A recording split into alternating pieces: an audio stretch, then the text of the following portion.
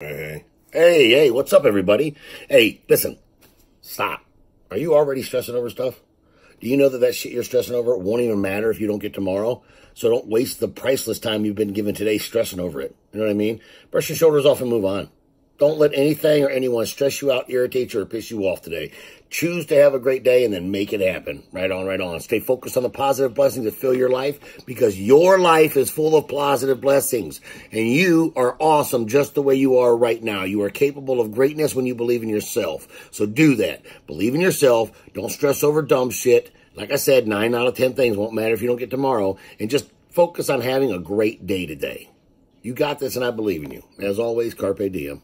We'll see you later.